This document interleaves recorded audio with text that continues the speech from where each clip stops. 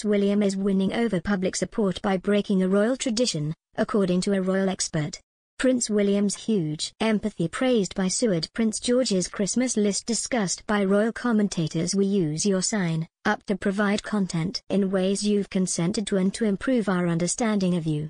This may include adverts from us and third parties based on our understanding. You can unsubscribe at any time.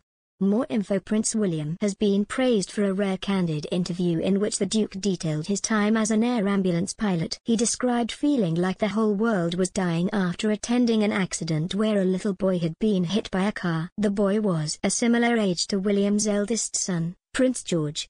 Royal expert Ingrid Seward spoke about William's podcast on GB News. Miss Seward said, "I am absolutely confident that William is going to make us, God willing, a wonderful figurehead king, because that's all he will be, a mere figurehead.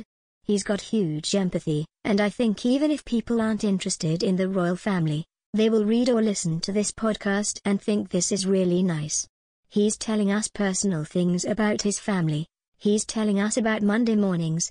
She added, "He's telling us how he doesn't like getting out of bed, how his father used to force him to go on cold walks when he didn't want to go, which I'm sure all children remember. It's really warm." He really describes the mental health thing well.